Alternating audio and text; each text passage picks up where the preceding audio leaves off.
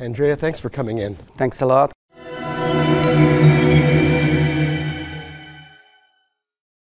So, Andrea, how do you assess erectile function before surgery? As you know, over the last 2 decades, roughly, a number of data has suggested to double-check the quality using validated instruments, and this is the case for me. I've been using the IEF over the last 3 decades, roughly.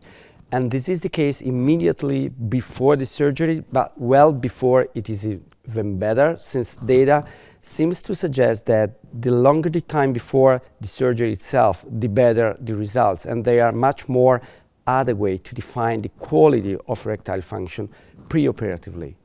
So what happens with some couples, of course, is that the diagnosis of prostate cancer affects their sexual function. Is that right? That is reality. This is the case many times, at least in my country. You know, we are Italians, and but this is real even in Europe, all around.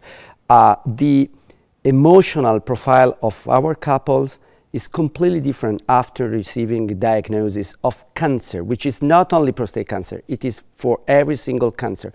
The sensation, the feeling, the emotional profile they do have and they do report over sex and during sex is completely different. And the attitude towards sex is completely changed. And therefore, the longer the time before you're going to, receiving this kind of data, I would say the IEF is an example, but whatsoever kind of instrument could be useful in this setting, the better. Excellent information. Now, what do you do after the surgery or after the radiation? How do you follow them, and what do you tell them in terms of expectations of recovery? That is really important. After surgery, for instance, the patient does receive a sort of uppercut from a boxer, and so there is a sort of loss of sensation, and this is, functionally speaking, very important for your nerves, and therefore there is a while during which the recovery of erectile function is not that well.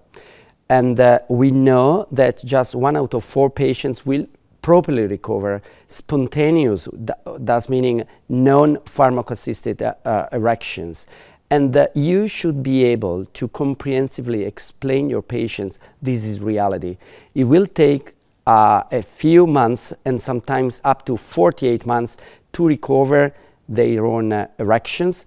And whenever it is not the case, they may be treated with excellent drugs, thus including those oral pills, which are very famous, or injections. And whenever it is the case, don't worry, you will receive a penile implants. And this is the case for you. You will recover your erections. Sexuality and sexual function does not mean only erection. You may feel orgasmic, you may retrieve your libido, which means immediately after surgery, you may stay in a period of time where sexual drive is not that high. Your sexual desire is not excellent as it was before sometimes. And even the urinary continence could be different as compared with the previous period. And therefore you may have climacturia, which is not that easy to be explained to a patient, but sometimes it is easier. And all these situations put in together could be a problem for you. Don't worry, you will have experts in the field before you explaining what's going on and treating you and your partners, whenever you do have partners, in the right way. So you gave us a lot of information there, but if I could summarize, it sounds like a couple of things. You reassure the patient that even if they haven't had spontaneous recovery, and you said that 75% of your patients won't have spontaneous recovery, that you can give them medications, either oral tablets or injections, and ultimately, for those who are refractory, there's surgical treatment. Exactly. And it sounds like what you're telling me is that it's the interaction and the combination with the clinician and the patient and the communication and the couple is key. And you give them knowledge and expectations. Yes, that is compulsory in the everyday clinical practice. This is the way to proceed with. Otherwise, you are not able to provide your patients with the best solutions at the right time. And you need to find the right solution for the right patient at the right time. This is the modality for us to proceed with.